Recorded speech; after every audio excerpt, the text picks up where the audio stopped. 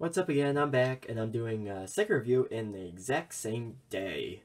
Yes, I am still have that cold, and it's only been a few minutes since I've done the Scrapper review. But today I'm going to take a look at, well, I did also Scrapper today, but I'm taking a look at Mixmaster today. And yes, I am looking at the correct view, and there's been a lot of controversial parts about this figure with the Combiner Wars Mixmaster, due to the fact that even though G1, his front end of the truck was right here, and everything's been reversed.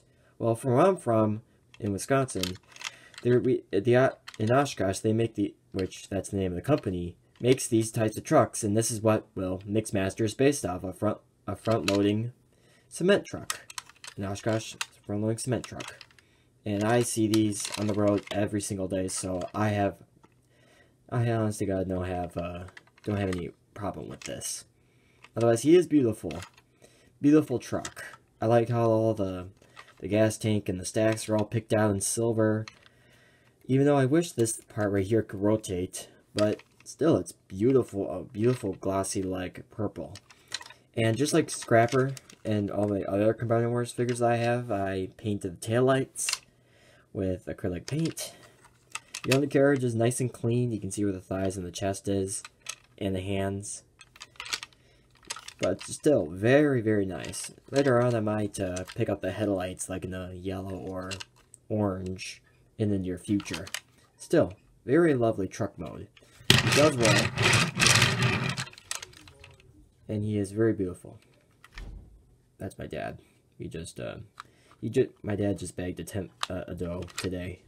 It's hunting season, so what do you expect? There's a lot of commotion going around. And, anyway, here is... No, excuse me. What the heck am I doing? Okay, transformation. For transformation, first you're going to want to take the wheels right here, and this will separate that tabs right into the forearm, and you're going to bring that out and swivel that out. And this on mine, it's really stiff.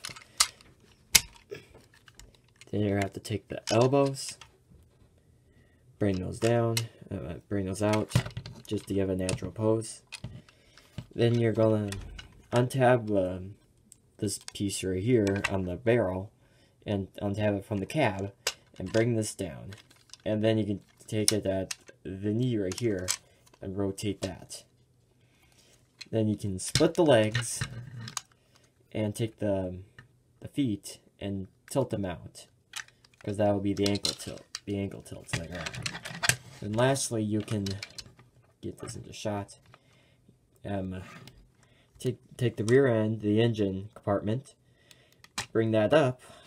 Then you can swivel the head out and around, and then you can bring that back down. And that's it. That's it for Combiner Wars Mixmaster. And he is very G1-esque, just like Scrapper, and all the other Combiner Wars Constructicons, and they're all G1-esque. And I just dig that. I dig the G1 look, because, well, it's my favorite show, and I grew up with it, even though I am only of 19 years of age. But hey, I still love Transformers, and I loved them my whole life. And now back to Mixmaster, and he's just a lovely bot mode. Even though I wish they kept the more G1 look, and instead of having this look like a big fat tail. I take it that the Packers probably just got a touchdown. And too bad they couldn't figure out how to make this rotate up like in G1. But that's a lot of people's personal preferences on Mixmaster here.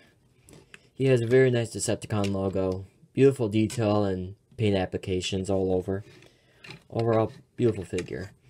And now for articulation, his head is all bone joint, but it is hindered with this, the little nozzles and big head piece that's on him. And just to tell you, he looks like he's leaning back because, well, this thing has a lot of weight.